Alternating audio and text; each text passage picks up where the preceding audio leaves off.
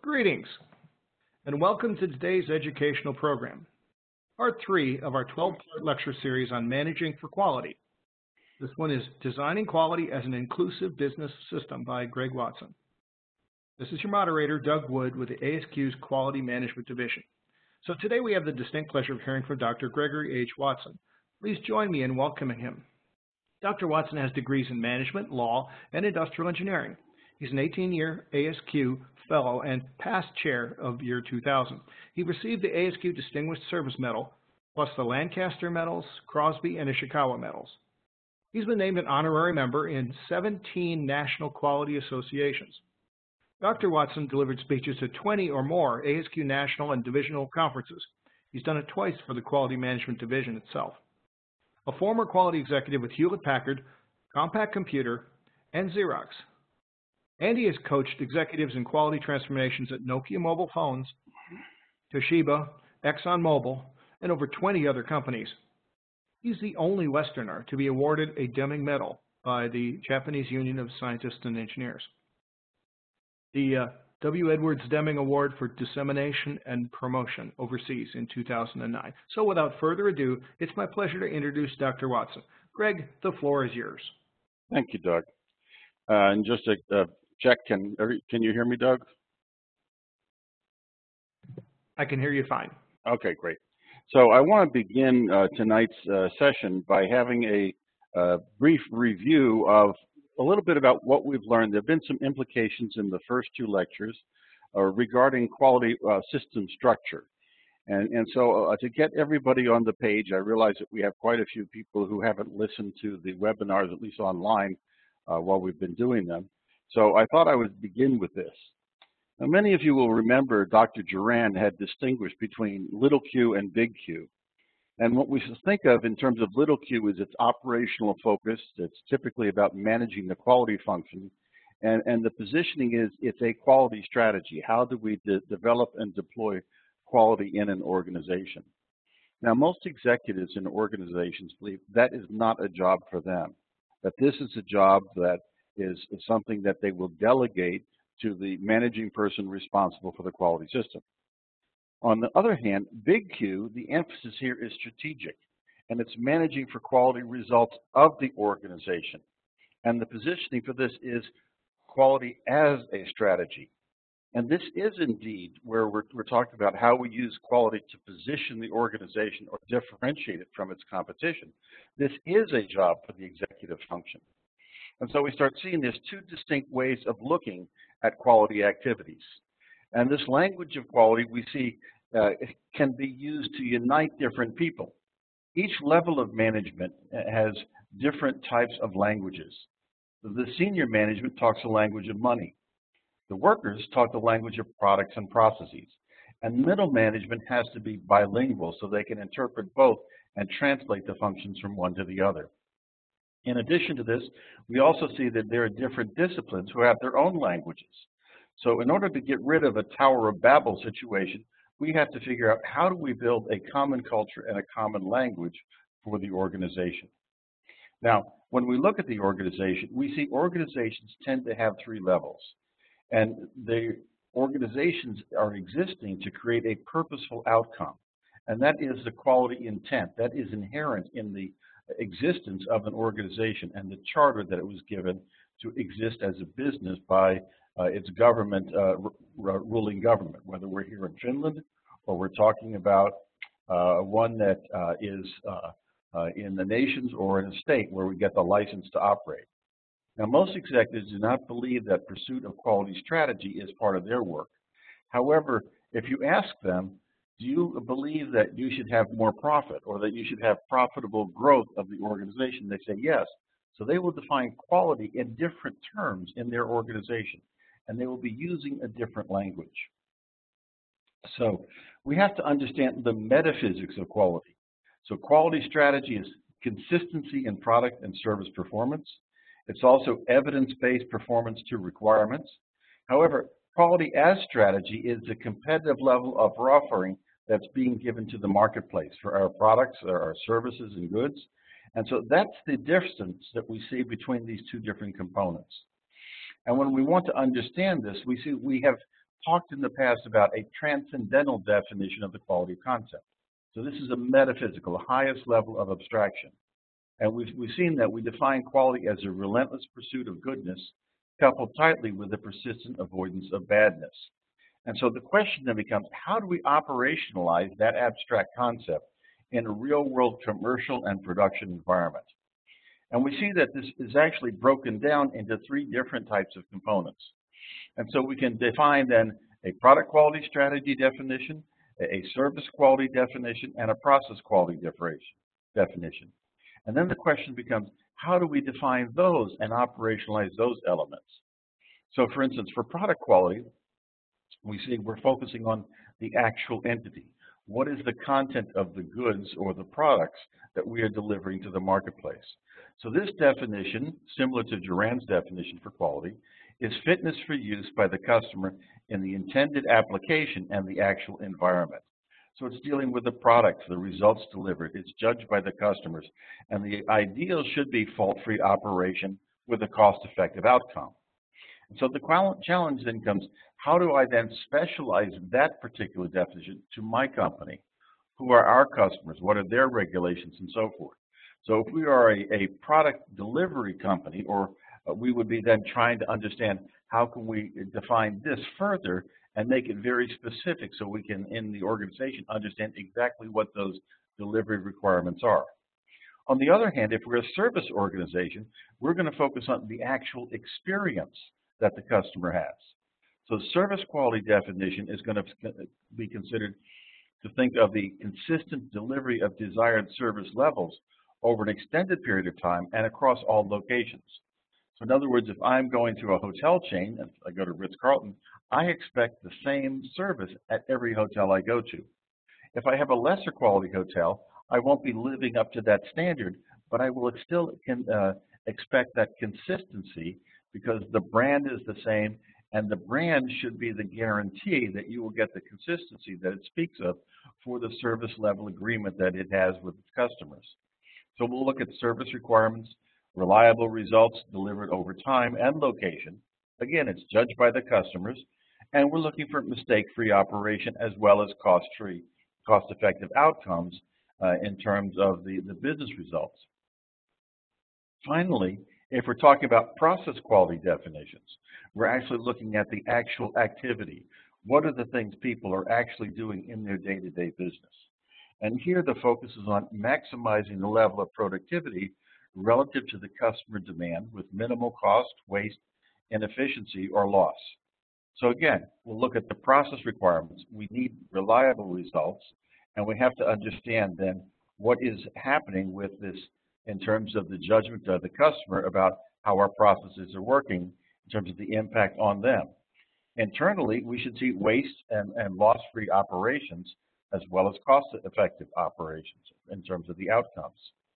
So making quality real to its benefactors is what we're trying to do. So we have to decide, how will we define quality? So this operationalizing of quality must be managed carefully so people know what it is, what they should pursue, and what they should avoid. Your special definition in your organization must be informed by the transcendental definition and that deliverable specific definition, but it also must consider industry practices and external constraints, regulatory environments, etc.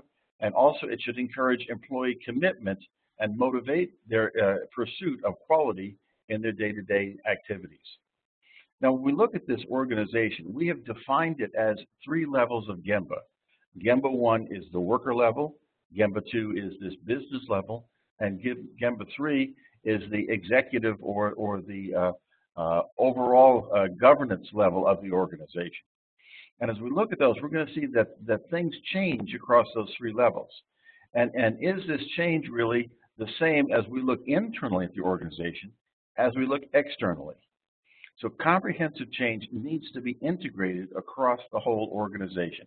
It has to be inclusive and engage everybody in that process to make it work. And we saw that we will build this over time. We need to start with the sound foundation of standards. This is one of the lessons that we learned out of the Toyota management system, where Taiichi Ohno says that if you begin to develop a quality system, you have to begin with standard work. What is that standard work? And the first time we evaluate standard work, we go through a process of understanding. That's our first cycle of improvement. We study the situation. After we've studied it, we can document the current state. After we've documented the current state, we can see it in enough detail, we can go through simplification. And Taiichi Ohno suggested that we go through these states as quickly as possible and keep encouraging the cycle. Don't wait for perfection in the standard, but keep finding it and finding other things that need to be improved. And ultimately, we will get to the limit of what we can do with the standard work, and we then switch into a PDCA cycle for optimization. So this is then one of the ways that we can build this synergy in our organization. Now the question becomes, how do we actually manage that process? Well, we start seeing that there exists actually a portfolio of multiple generation business improvement actions that happen at all levels. So at the work process level, we've seen we have continual improvement. That's a deliverable level of performance for products and services. At the business area level, that's the system level. We're looking at how the business system comes together as a series of processes that deliver outputs of the organization. We can start seeing we need breakthrough types of step function changes. And those are going to be generated by technology and changing the way we look at markets in the broadest sense of technology. And finally, at the leadership level or the governance level of the organization, we're going to be doing transformations.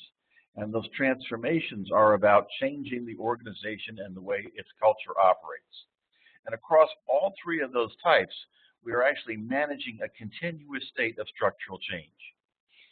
In this, we see that managers improve processes and leaders improve the entire system. So we are going to see that there's a difference between management and leadership as we start taking a look at this organizational structure and as we start building a quality system around it. Now, what we see in each of these Gemba, we saw this in our last lecture, we saw that there is a different focus in each of the Gemba.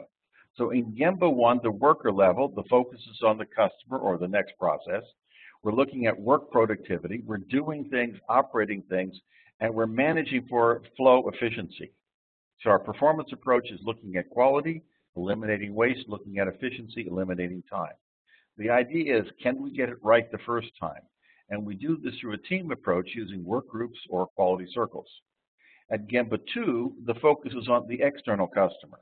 And here we're prioritizing our daily management work to align to the priorities of delivering to customers. The dominant function here is supervising or managing, and we worry about productivity across all of those functional groups of the organization. The performance growth then becomes productivity growth as the objective of the organization. The idea is, the quality mindset is serve the customer, put the customer first. And the approach is program management or project improvements. The next, and Gemba 3, we're talking about the ownership level of the organization. So this is governance.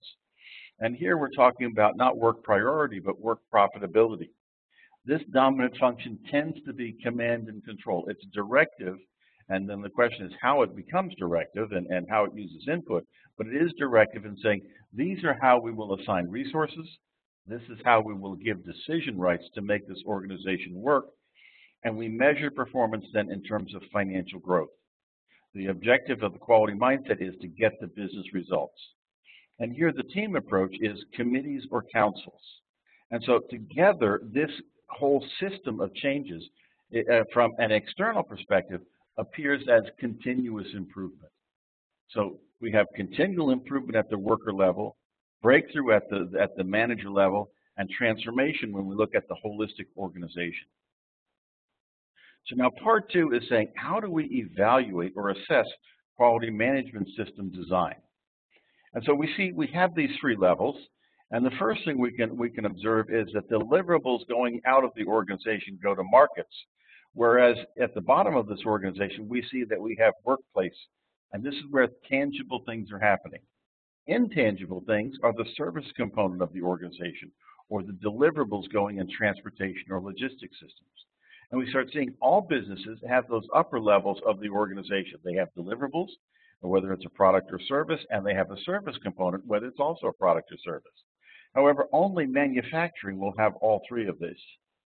And so This is the structure that we have, and we recognize then that all organizations are a service organization at heart. So if we try to distinguish and we say, you're a manufacturing organization, well, embedded in every manufacturing organization is also a service organization. It's not as dominant as it would be if you were in only a service organization, like in transportation, hotels, rental cars, or restaurants, and so forth. But it is also a dominant component. And we look across this, we see that we have different quality activities. And so there are 4 dominant quality activities we think about. So quality assurance, where we're talking about inhibiting bad performance, so we don't want it to degrade below a particular level. So this is avoiding the badness. Quality control is maintaining stable performance at the state of statistical control. And so this is what Duran is talking about as detecting and correcting adverse changes, which is also avoidance of badness, but it's adding stability to the process. Quality improvement is extending performance to the upper limits of its potential. So here it's pursuing goodness. And quality planning is can we take this process to a higher level of performance than it's seen before? And this is also delivering increased levels of goodness. So we take a look at this, we see that standards-focused activities are QA and QC. And this has been sort of what we see as we develop our mindset about building a quality organization. Improvement-oriented activities are quality improvement and quality planning. And so this is what we do is we're taking a look at forward-looking quality. How do we create the future? So QA, QC are basically backward-looking about how do we maintain the current state today and make sure that we've done it as well or better than the past, whereas the quality improvement and quality planning are saying, can we create better performance in the future state?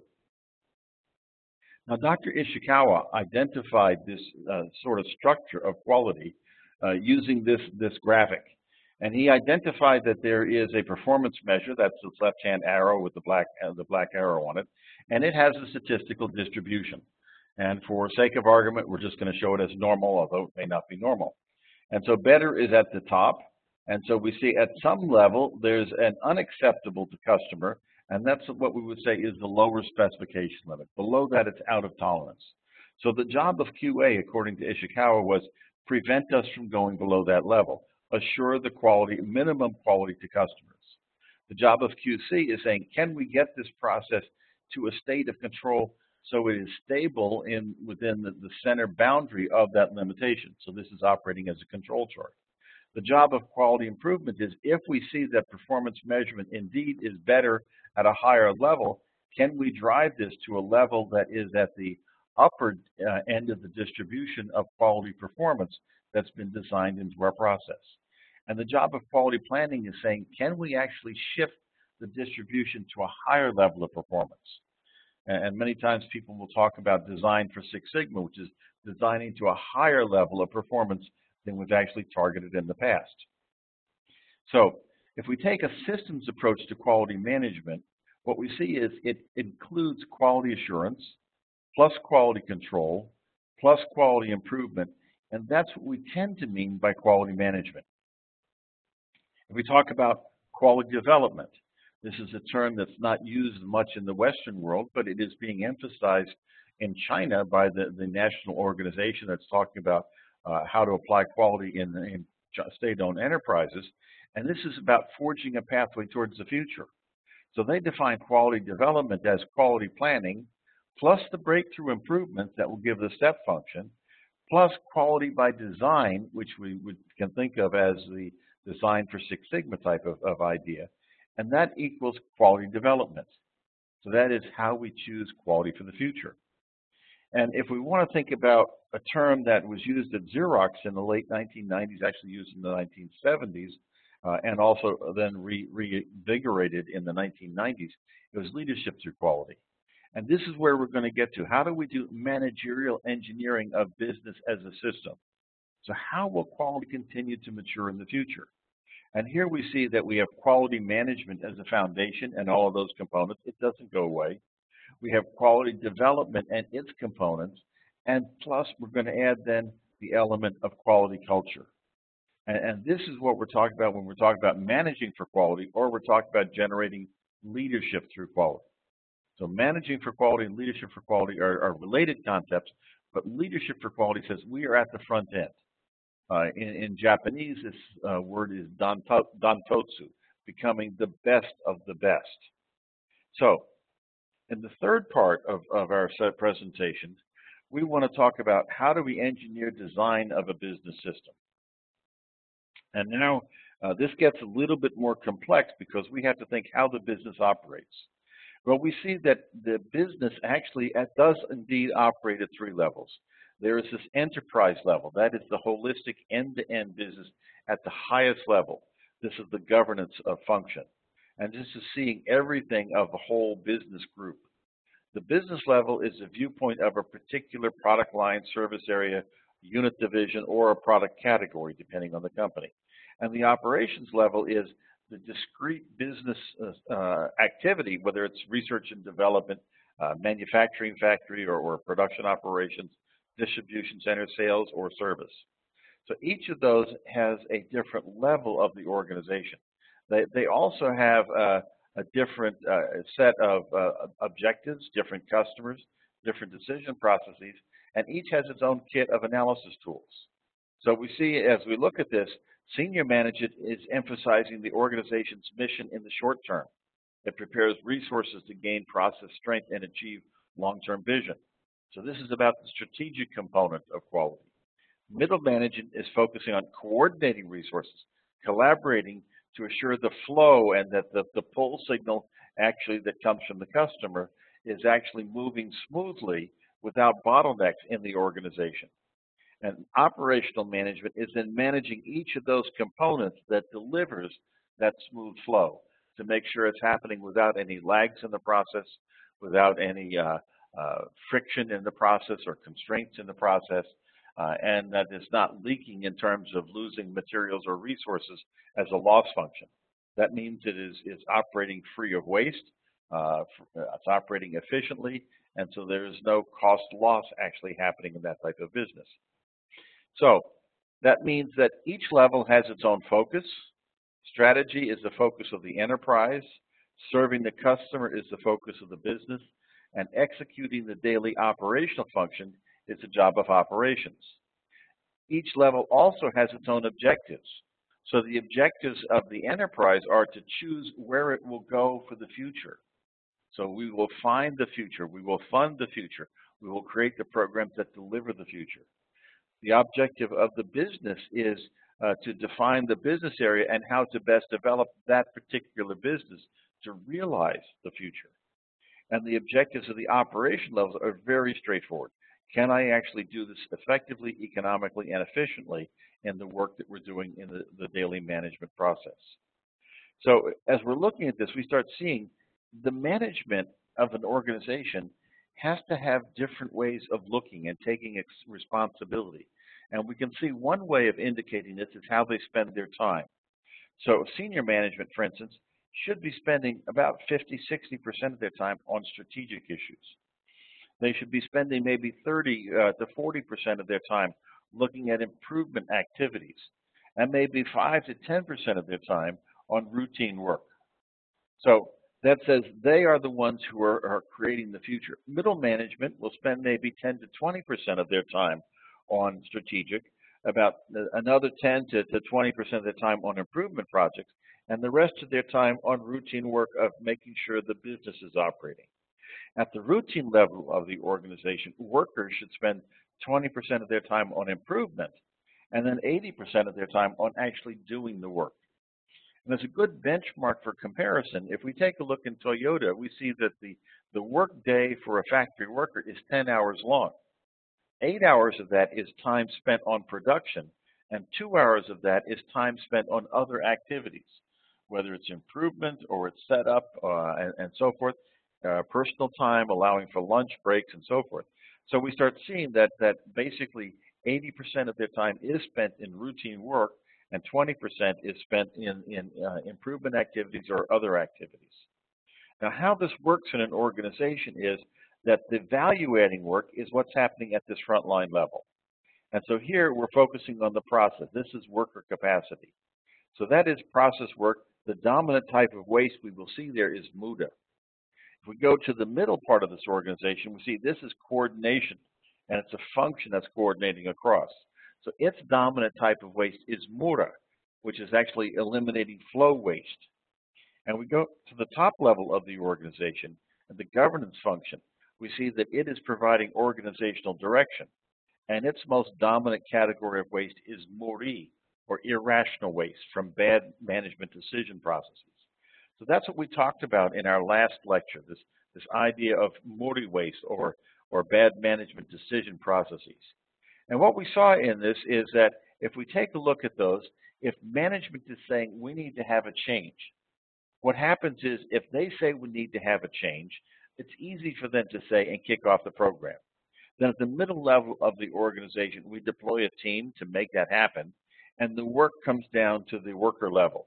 And so here is where we actually have to make this come to provide all the detail and create that process. So for instance, if we're saying we're going to implement SAP, management isn't doing the work. The team is then farming it out to different groups to take care of it, and it comes down to the workers in the organization to figure out how do they actually do the conversion of their processes to that IT system. But once we do that, management then realizes there's another change we have to have. We've changed our processes sufficiently, and to get the context right, we have to have an update to our quality management system. Again, it's easy to say, the detail is out there, but who does all the work? Now we've changed the quality management system. Now we have to realign our performance measurement system to it. And then maybe we have to fix our reporting system. And what we start seeing is that this mandatory sequence of projects coming from management will actually cause us to have a loss of capability at the worker level because the value-adding work they were doing is being displaced by this project work that's being assigned, so they lose their productive capacity. And it then creates personal frustration, and that reduces their productivity. So this is a challenge that we want to see. So how does quality address the activities and how does it actually create the reasons for organizing?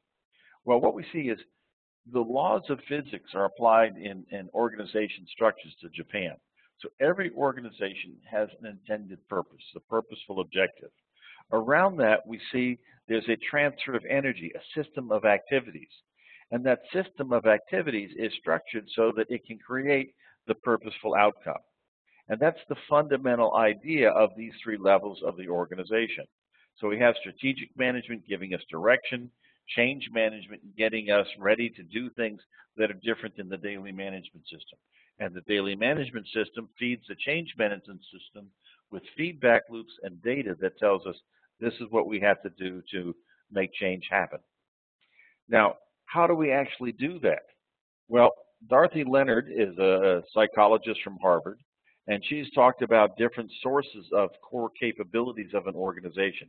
She says the traditional ones are technical systems, personnel skills and competence, and then the management systems. But she says we can create a dysfunctional state called core rigidity. That means we don't change. To overcome that, she says, focus on a fourth dimension, which are the organizational values and norms. And those are the cultural issues.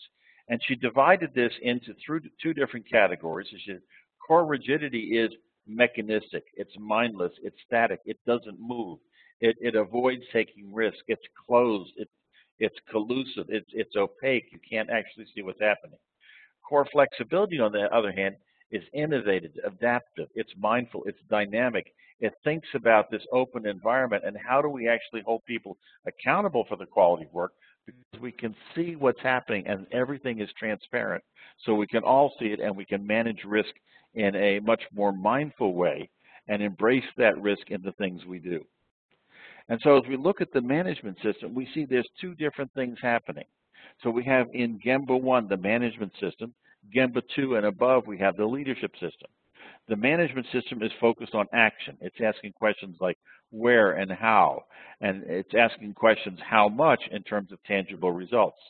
So that is looking at target achieving performance. The leadership section is looking at planning and it's trying to develop the strategy. What should we do for the future? Why should we do it? And that's goal-directed. And again, it's asking the question, how much should we do?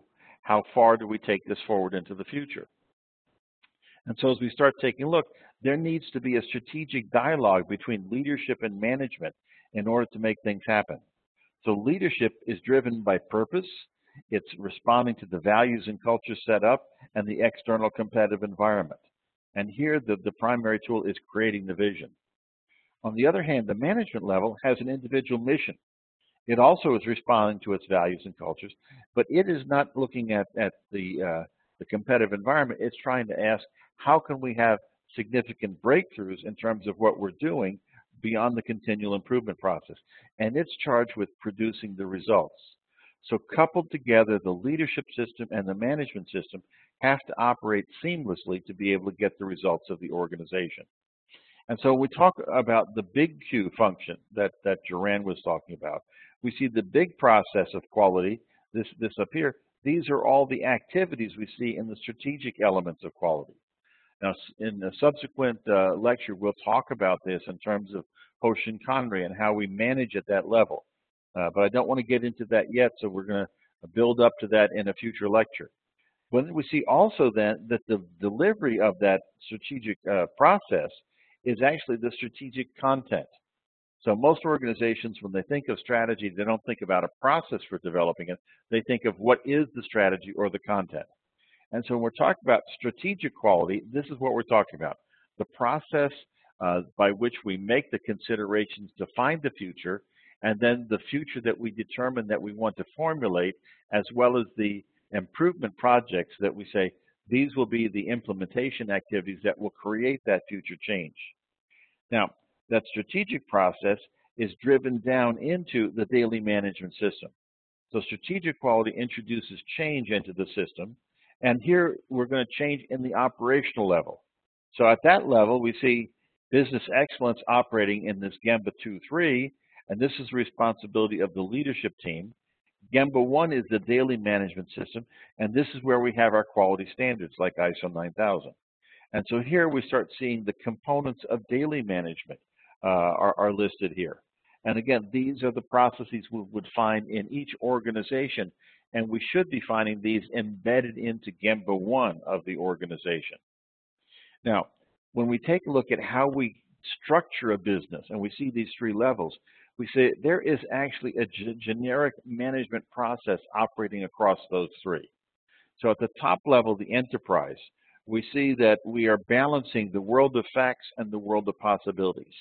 Facts are those observations we can have externally that will then shape what we can do. The world of possibilities are the potential changes that could influence us. And the way we manage those is we have to create some scenario analysis that says, in these sets of circumstances, how would we actually manage differently? And in those scenarios, we should evaluate our critical assumptions. How do we define the business? Where do we have vulnerabilities? And we should do a discontinuity analysis. And then that drives into the business case we create for the future. It's based on the values of the system and the vision, where we want to go. And the business case then is then transferred down into the business level. And for that business case, we will create a strategic plan. And that strategic plan has to be responsive to this SWOT analysis to understand where we can go, how we can shape it. It will have business imperatives. These are things that are directed by management that must change. And it will also have the performance indicators. So this is where we get the Y as a function of X part of a Six Sigma change equation. And then when we go to the top level of the organization, we're only consolidating those Ys into performance metrics. And we'll talk about that when we talk about accounting systems and how we actually make that transformation. But notice on the right-hand side of the strategy are quality improvement, capital investment, information system strategy, and HR plans. And these are all of the support vehicles that should be aligned with the strategy for how we're going to manage and change the business. And then that whole system is then cascaded into an annual plan. For the strategic plan, whatever planning horizon we have, what will be our next set of activities that we're going to do. And from the annual plan, we develop a budget. We also develop implementation plans for change strategy. And there in that bottom right-hand box, it says business management, that's where we manage the business. So we manage processes, we do problem solvings when they go wrong, we use project management to do implementation of changes. We have a review cycle that is operating at the worker level, self-assessment.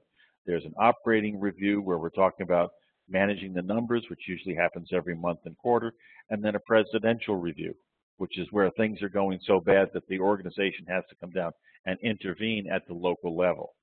And then we execute corrective action and preventive action to fix that system. And finally, coming out of the annual plan is the feedback performance back to our world of facts.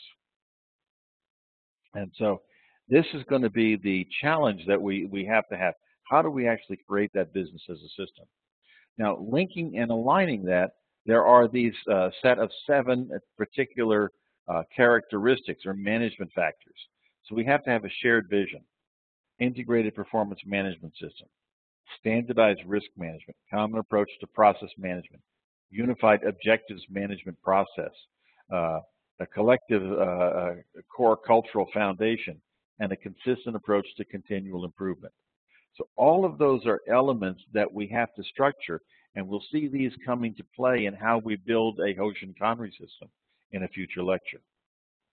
So part 4 is, how do we develop business as a system? And so as we're looking at this, we're going to talk about the business functions. Well, 1987 was a very important year. There were 5 things that happened in that year. So market-driven quality came out as a function of Bradley Gale's the profit impact of market strategy. In Chapter 6, it was clearly identified that quality is a driver of profitability in organizations, and that became accepted. 1987 was when the first issue of ISO 9000 was released. 1987 was when Taiichi Ohno's workplace management book was released into the workplace in English, so we had it available. 1987 was when Motorola announced its Six Sigma project management process, measure, analyze, improve, control. There was no define at that time. And also 1987 was when business excellence was created in terms of the Malcolm Baldrige National Quality Award. Now, for several years, there was a lot of confusion. I'm going to say maybe 10 years, maybe even as longer as 12 years or 15 years. What is the right pathway to go in terms of quality? How do we put that all together in the right way? So this is one approach to business excellence. We see that we have enablers and results. This happens to be EFQM because it's what I teach most often.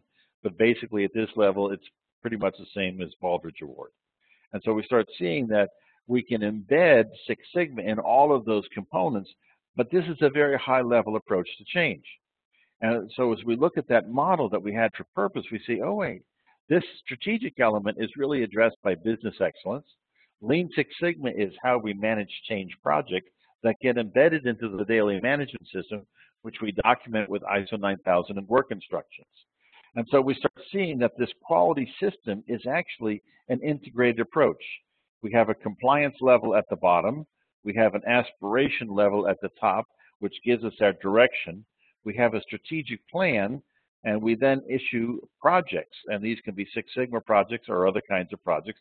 And we conduct those projects, and then as we complete them, we benchmark internally and externally, and we do self-assessment to see what should we do next. And step by step, we walk this planning process to achieve a higher level of excellence by eliminating waste and then pursuing the goodness. Now, many people have said, you have to choose one of these. But if we actually take a look, what's in ISO 9000 standards? We have a list of tools and methods in that. We also have a list of methods and tools for Six Sigma and a set of methods and tools for business excellence. And when we put them side by side, what we see is there is not a duplication. They are reinforcing of each other, and it says we should build the quality system together. And what we see is that if we build that system, everyone has a unique responsibility. And so each person is responsible for improving in their own way. Workers are responsible for improving the quality of their own work. Supervisors are responsible for improving quality of the end-to-end workflow across their process. Functional managers are responsible for cross-functional integration in a collaborative work environment. Executives' are responsible for assuring resources have been allocated properly for improvement, and the executive in charge must have an unrelenting intent to pursue improvements of all kinds. So we see now the big Q, little q that Joanne was talking about, we can actually fill in the blocks with a lot more detail.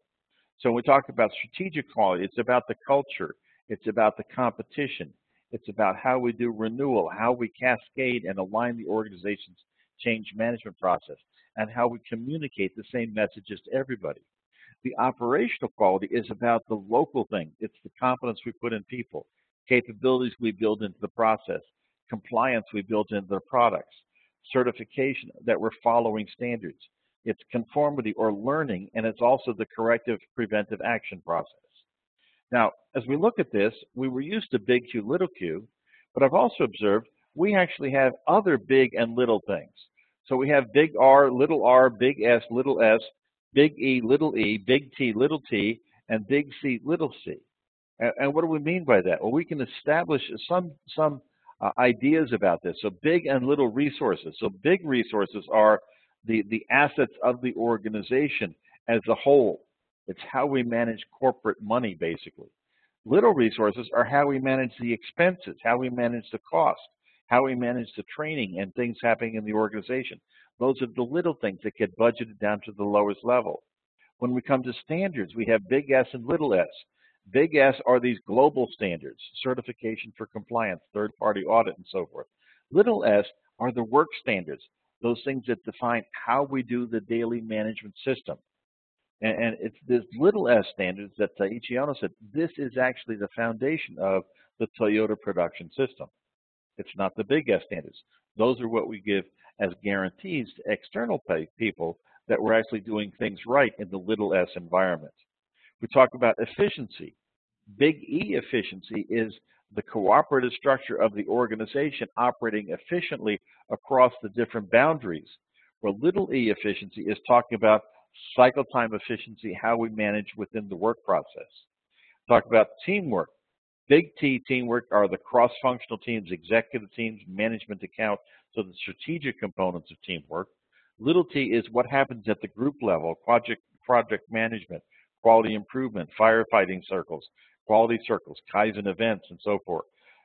We also see culture. Big C is cultural work, the organizational work culture, how we're managing. And then little c is about the local work culture. That may be changed slightly from the big culture because it's going to be localized for a particular national culture, or it's going to be localized according to how we actually manage in a particular society. So we'll see local adaptations of standard operating procedures within the units because things are managed differently in a different country.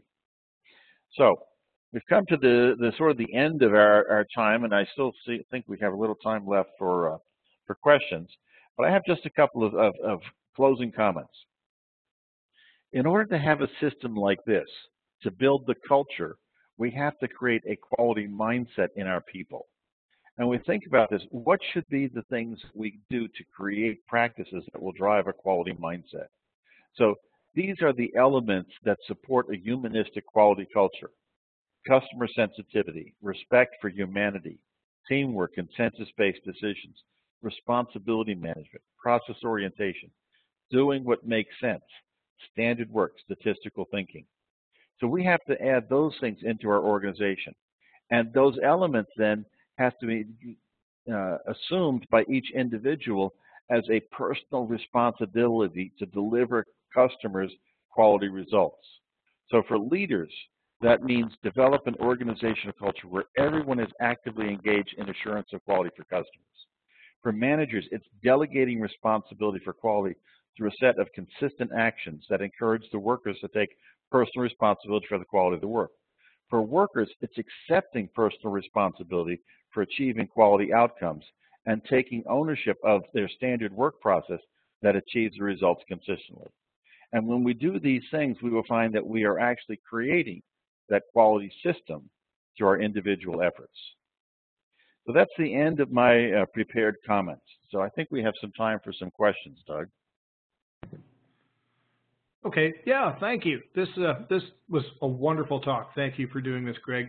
We do have a few questions already. They've been coming in during your talk. Um, Okay.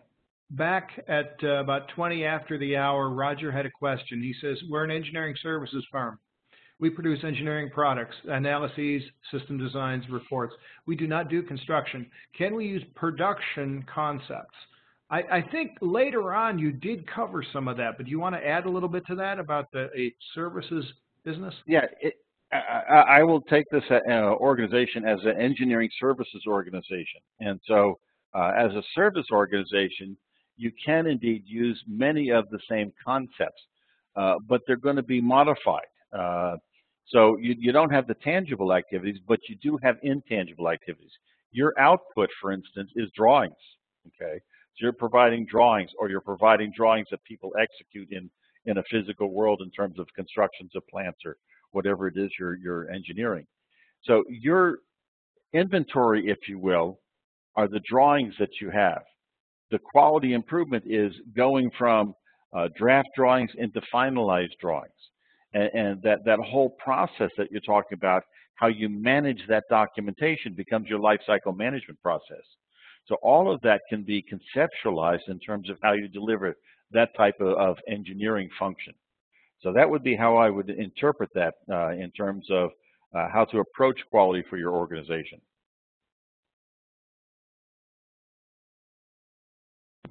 Okay, great. Let's see, we have another one here. Oh my, whole bunch. We're getting a lot of questions. Okay, a little bit after that, we got a question of what kind of tools or systems would you use in a service industry to be used from Gemba 1 up to Gemba 3?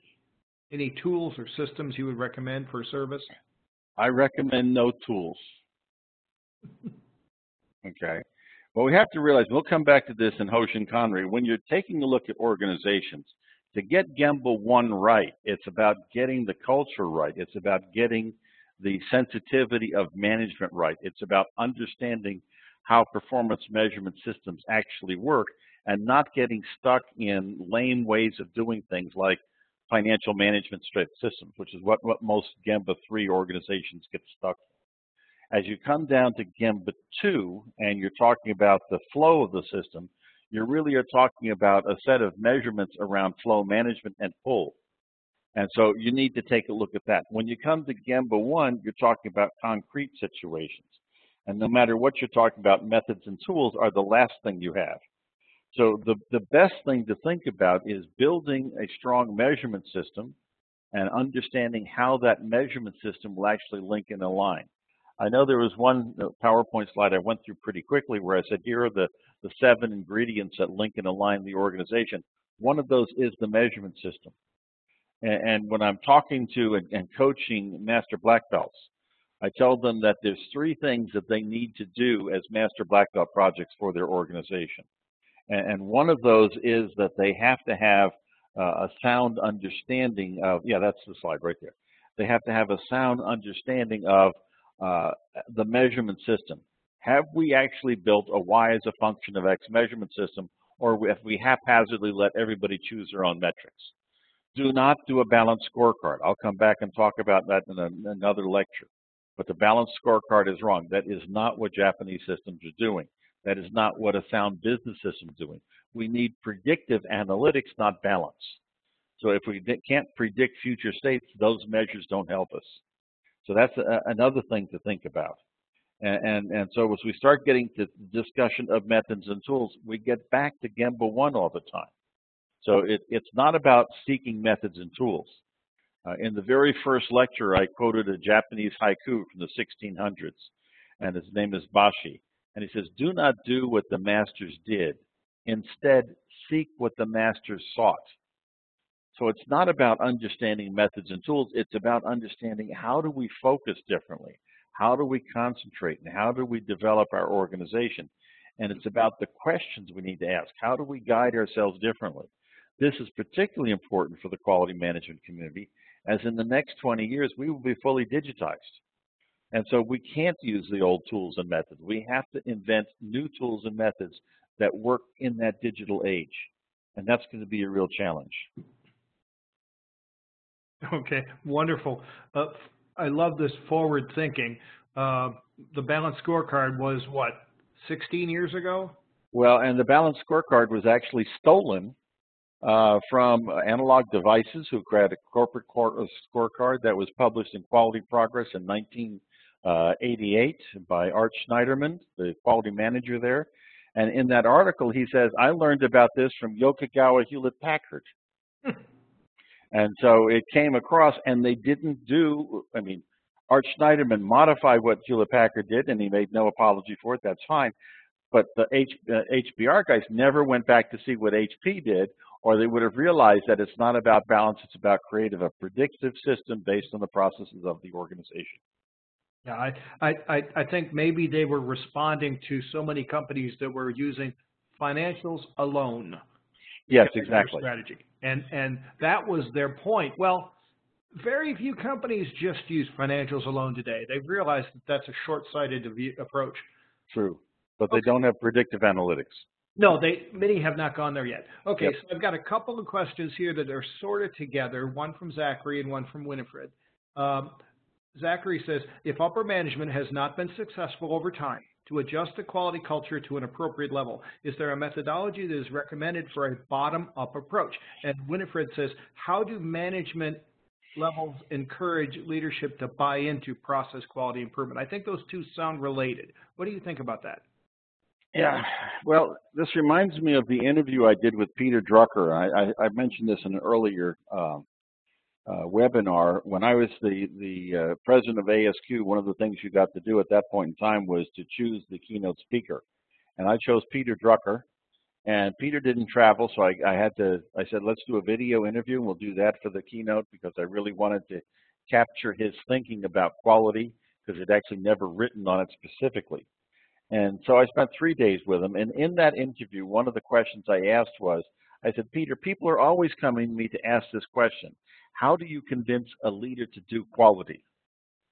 And his answer was this. First, he coughed. He says, wrong question. I said, no, it's not the wrong question. Wrong question. Your leaders are smart people, hopefully. That could be debatable in some cases. But the leaders are smart people. They wouldn't have got there if they hadn't been. Your job is to present them information with integrity. In other words, that the data we present them is actually meaningful and it says what they need to know. And then to be able to give them some understanding of the alternatives, and then they have to choose based on that what's right for the strategic direction of the company. And I started realizing when I saw that is that Drucker was actually saying, don't just give them anything and everything. You have to focus them. You have to teach them and lead them.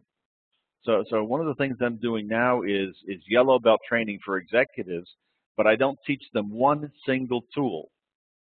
I only teach them how to think about numbers, how to think about process, how to understand their obligation, what are the levels of maturity an organization can go through as it develops process, what are the linkages management has to put in place, and at the end, they have to make some choices. And one of those exercises in there is a waste naming exercise. Don't accept the 7 categories of waste. Where do you put pollution in there? Where do you put wasted energy? Name your own waste and come up with clear examples for what it means for your organization. And at the end, I say, okay, you also have to have an elevator speech. What are you going to do for the future? How will you define the quality that you want to have in your strategic intent? And then they finally go through another exercise, and that exercise is how will they actually start defining issues that they want to go take a look at? How will you initiate projects? And so that's not what most organizations do for yellow belt training. Most organizations do yellow belt training, and they start saying, oh, you have to have process mapping, blah, blah, blah. That's not what executives need. They need to learn how to read, interpret, and direct the strategy of the organization. Okay, wow. Thank you. Your talks here are certainly valuable. We're getting a lot of tremendous comments from people. They are enjoying this a lot. So many questions, though, that I think maybe what we might have to do is to have them email you. Now, Greg's email is on the screen, okay? So you may send an email to Greg to cover this. So let's just cover a few more closing items, okay?